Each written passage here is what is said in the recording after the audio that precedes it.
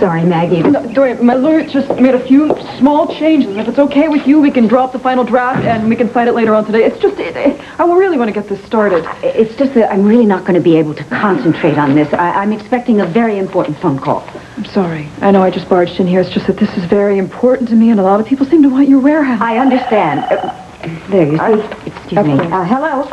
Oh, Mr. Atkins, thank God. All right, where has he taken Starr? Good morning. It's a lovely morning, actually. Yes. Out of the country? What do you mean you think? We can get them to tell you. Legal documents. Yeah. What idiot designed them to be too long for your letter files? Well, I'm buying some real estate from Dorian, and this particular piece of property seems to be very popular at the moment. Well, sounds like a pretty good deal. Better snap it up. What about the pilot's family? Surely they know where he went.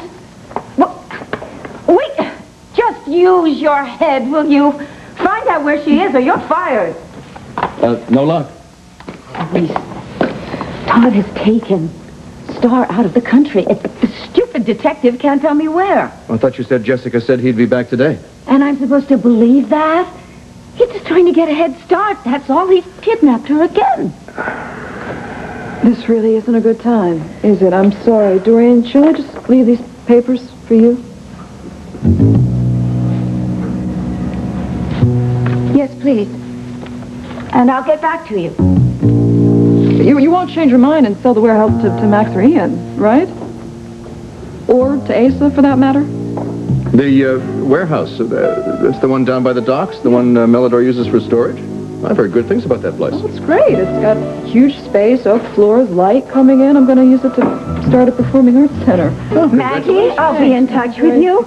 When did this come about? Well, it was sudden. I had the inspiration and came to Dorian, and she wanted to sell. Did she? Yes. I hate to be rude, Maggie, Bye.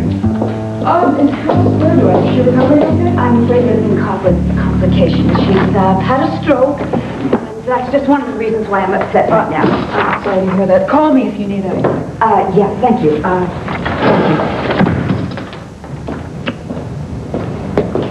you. So, you forgot to tell me something. About the warehouse? Well, that takes care of the what. Let's go to work on the why. I agreed to sell the warehouse to Maggie because I was sick and tired of having to dodge Asa and everybody else who wants to make a hideous eyesore of a mall out of that beautiful riverfront. I know you had your heart set on moving into the place, but there are other lofts in other warehouses. How many pitched battles do we have to go through before you learn that you can't pull a Dorian on me? Oh, what? A Dorian. That's where you use covert manipulation to get anything that you want. Why didn't you just tell me you sold it? Because it's my warehouse. To do with as I wish. Then why did you offer it to me at all? Because 15 minutes after I arrived in Landview, you wanted me to move in with you. And when I refused, for perfectly good reasons, with all the charm I had, I might add, you decided you'd take control of the situation by dangling that loft in front of me, which you never quite made available. It's interesting that the place was never available for any kind of a visit. And then, of course, there was the missing occupancy permit, and when those excuses ran out, you sold it to Maggie Carpenter. The prosecution rests. You know, it's really very difficult having you hurl accusations at me at a time when I'm really sick to death with worry about Starr. Dorianed again.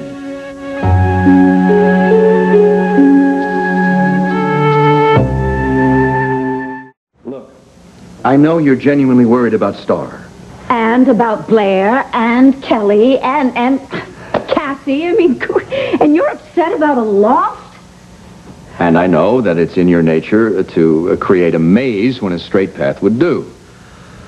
But when we've taken the obtuse route, things have gotten pretty feisty around here. Are you saying you want to move out? Did you want to go back to your hotel? Fine, I don't see any locks on these doors. Is that direct enough for you? All right, let's see.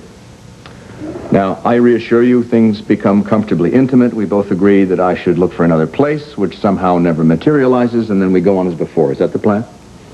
I'm the one who's being accused of manipulation, so why don't you come up with the plan this time? Okay, why don't you come right out and ask me if I want to live here? Do you want to live here? Absolutely not. Now, wasn't that easy? But why is the idea so offensive to you? Is it the house? I'll redecorate. Is it me? No, it's me. I've told you, I'm a terrible roommate. Look what I can do with this place in 20 minutes when I'm on a roll. You hate that. I need to find a place of my own that I can do with as I see fit. It's the only way I know of to preserve whatever this is.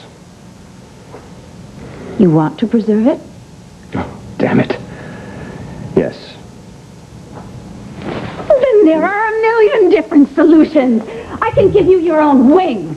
Well, really, you can live in it like a junkyard dog if you want to. And I won't take a step in it unless I'm invited. God, anything to maintain control. Oh, Mel, for crying out loud. I knew 5 minutes after I met you that you were a match for me. Why else do you think I want you so near? You know, when my daughter was about 9 months old, she used to take all of her toys out of her crib and throw them out, and then howl until they were all safely back inside. I'm not howling.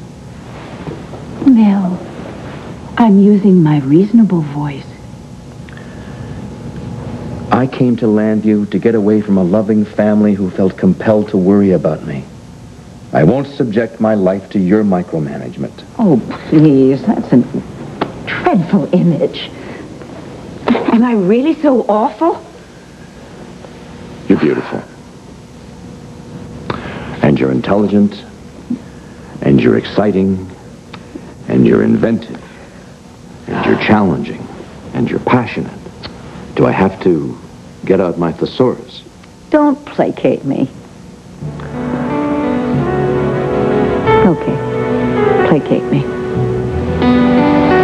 Mel, I swear to you, I won't ever try to control you. I might, every now and then, tweak some of your more negative characteristics, but in that regard, don't you think it would be handy to have somebody nearby to keep an eye on you? I didn't mean... Yes, you did. Where are you going? To work.